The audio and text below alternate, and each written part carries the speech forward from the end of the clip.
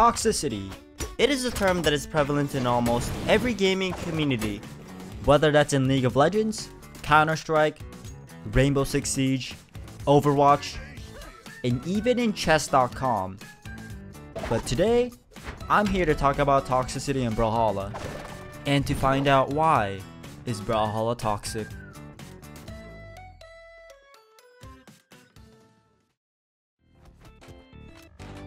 I'm just gonna straight up and say that Brawlhalla is one of the most toxic inducing game that I've played.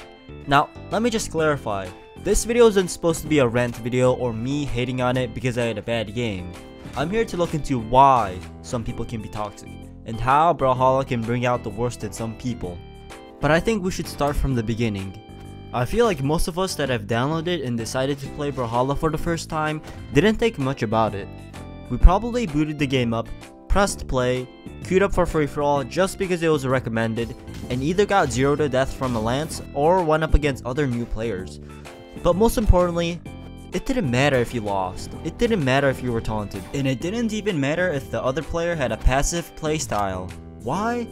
Because in the beginning, any loss can be justified by telling yourself, oh, I'm new to the game, it only makes sense that I lost, so there's nothing to be mad about.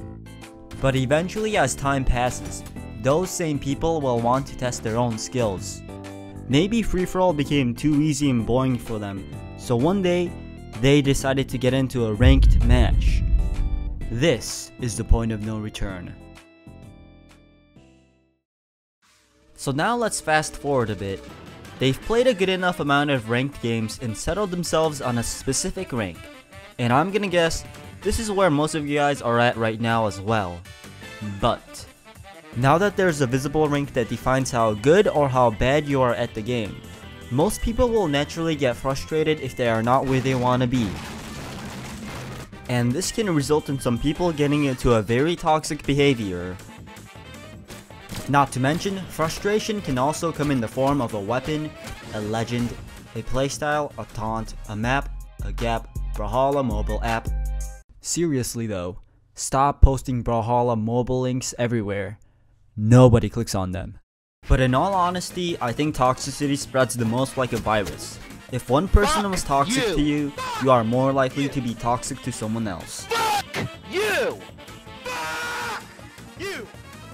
Okay, but what if I just ignore the taunts? If you can ignore every single taunt and every single match ever, and your gameplay and your mental doesn't get affected a single bit, you're probably a Terminator robot AI designed to play Brawlhalla.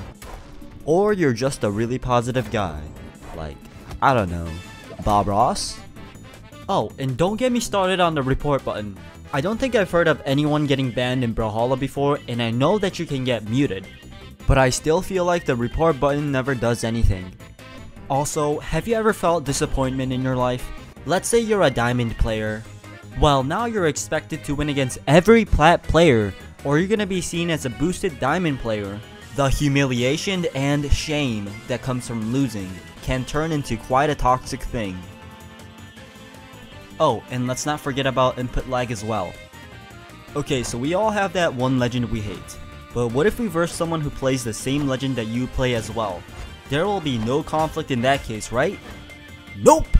It just becomes a contest of who's a better Koji. Well, since you said ranked is toxic, then I should play experimental to avoid toxicity, right? No! Oh wait! Experimental is probably more toxic than ranked. Okay, so it seems like avoiding toxicity in Brawlhalla is just impossible at this point. Is it even worth playing at all now? No. No it isn't. And you know what? I think I'm gonna say it. No, I'm actually gonna say it. Brawlhalla is a game where toxicity is exposed everywhere and anywhere to the point of being unplayable. There is no escape to it. As a matter of fact, I think this game sucks in general. It isn't even fun.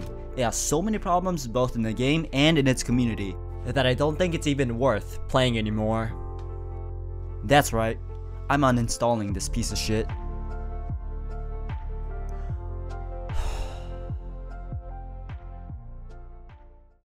But at the end of the day, all everyone wants to do is win in Brawlhalla.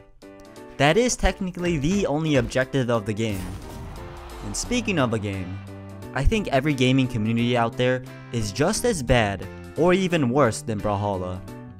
And now that I think about it, I think I was too focused on the negative side of Brawlhalla. Even though in reality, 90% of the community are actually really nice and cool people. And the game is actually fun and balanced compared to some other games. But regardless, I think we can all learn a valuable lesson here. There will always be toxic people out there. But whenever you encounter one, just know that their behavior is probably influenced by the fact that they just want to win. Or that they're just a troll. Whatever the case may be, let's just try to make the new season better without letting toxicity